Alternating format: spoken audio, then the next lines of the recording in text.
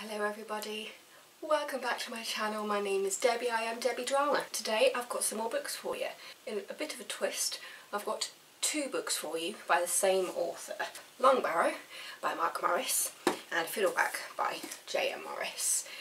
I know it says Mark Morris and J.M. Morris, but they are the same author, and I know they are because my parents know the author. Know the author, know his wife, and even babysat his kids at one point. He even wrote a note to my parents in the front of this one. They're very different books, but also similar in a way. Both of them have got like that mystery kind of feel to it. They're very, very good books. I'll start off by saying that. I'm going to start off with Longbarrow because it was the first one I read. It took me ages to kind of get along and read these books, because I was in that place of thinking, am I going to look at Mark really differently once I've read these books? And to be honest, I kind of do, but mainly on the idea of where on earth did he come up with it? Because I remember his wife Nell once saying that sometimes you can't sleep next to him knowing that he gets a lot of his ideas from his dreams, and she's wondering what on earth is going on in his head. Longbarrow was published in 1997 for the first time. This one was written for his daughter Polly. Having read it, I was just like, if I was Polly and, you know, my dad wrote this, I'd be a bit weirded out by the fact that it was dedicated to me. Just because of how weird it is. Longbarrow. I'll read you the blurb for this one. If you run round the church 7 times in an anti-clockwise direction, you'll wake the 7 sleepers. The sleepy Yorkshire village of Longbarrow looks normal enough, but David Wisher finds a place steeped in the stories and beliefs of the past.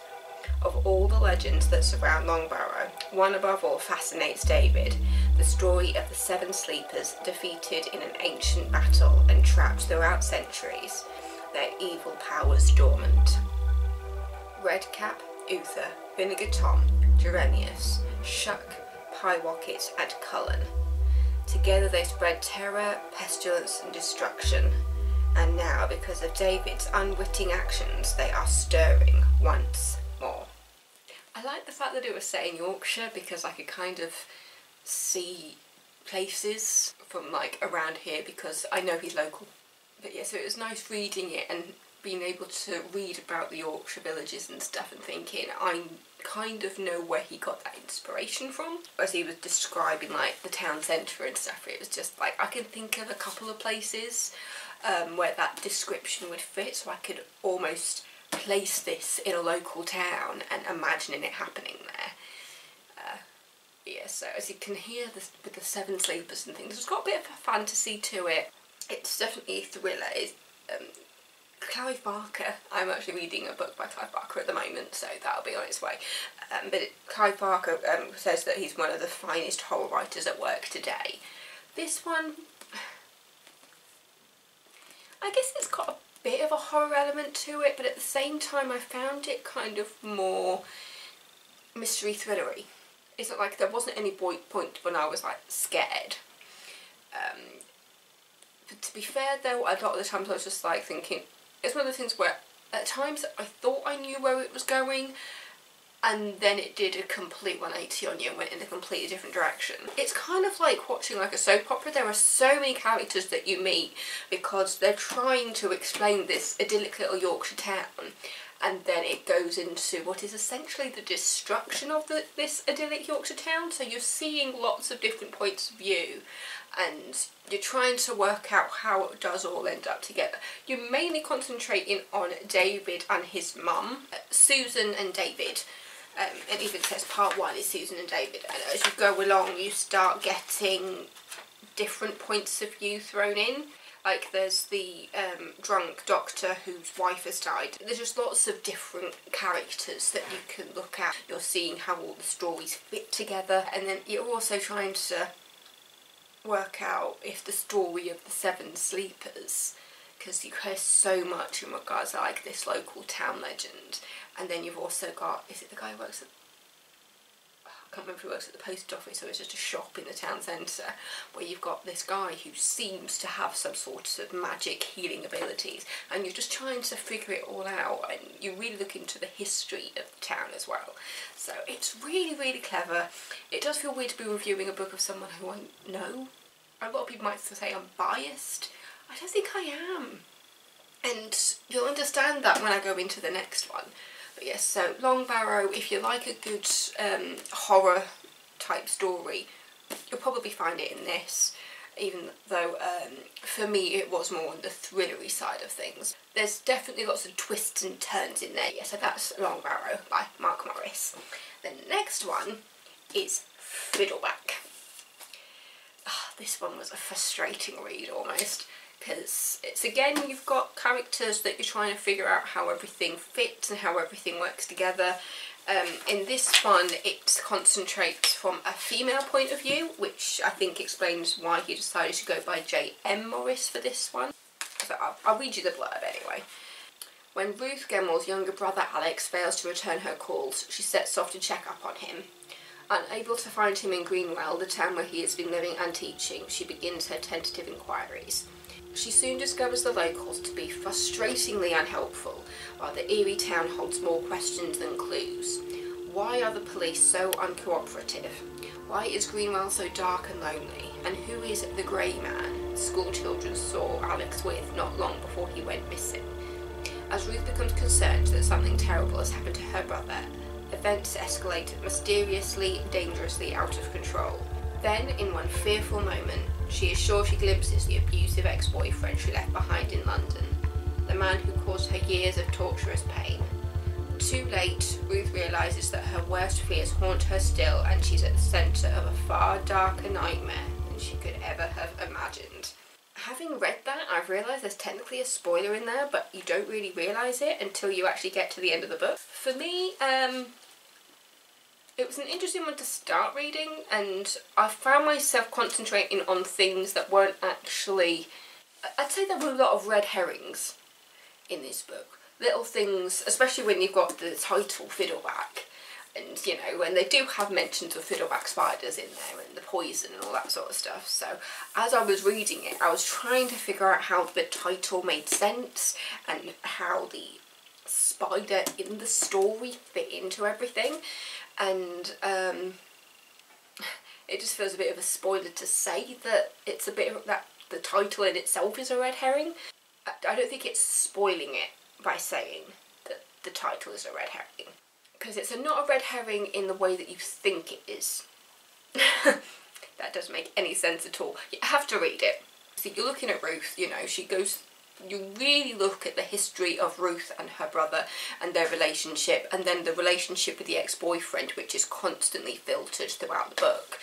And when she catches that glimpse of the ex-boyfriend, you know, while she's looking for her brother, that kind of sets everything off a bit more, because you've got her looking for her missing brother, then you're looking at obviously the history of the relationship with the abusive ex-boyfriend, and there's so many red herrings in that bit where you're just thinking, well, there were points when I was just thinking, is he the abusive ex-boyfriend? Was she the abusive ex-girlfriend? There are so many red herrings throughout this book to really, really keep you on your toes, and it's knowing which strand, I guess, to pay attention to, because you've got so much stuff happening, so many little kind of side stories in a way. And then the ending, kind of frustrating, the ending, I guess. I actually had to reread certain parts once I'd gotten to the end, thinking, hang on a second, wait, what? Because this one is one of those things where you've got all this normal stuff happening, and then towards the end you've got the big explosive, oh my god, I didn't see that coming. With this, I guess I should have saw it coming, with everything else that was going on and how bizarre it was. And I imagine there would be some people out there who probably would have picked up on the clues all the way through, because I only noticed the clues once I got to the end, and I'm just like, oh wait, that explains that, and it explains that, and it explains that. And yeah, but there were so many frustrating moments when you really, really feel for the main character, and you're really feeling for Ruth, because you're thinking, how would I react if I was put in that position? Like, what would I do? And there's so many points where, you know, you think you're on the right thing, you think you finally figured it out, and then just something else happens and you're just like, oh, I guess that blows that theory out of the water. Yeah, so this one's definitely more of a mystery. It's not so much horror. I guess I can imagine this one. To be fair, I can imagine both of them being films. To be honest, I think Longbarrow could probably work as a series because of how much stuff and how many characters you're introduced to. Fiddleback I can definitely imagine as a film. Even on the back it says, eerie, assured and utterly compelling, this is a novel you will not forget. I won't forget this book just because of the things that went through my mind as I was reading it. Because there were points when I was just like, well, how does that fit in? And how does this fit in? And what does that mean? And what does that mean? It really, really gets you thinking, this one.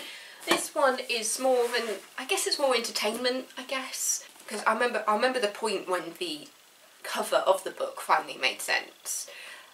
Because you've got an eye dripping with blood and then the eye of a snake.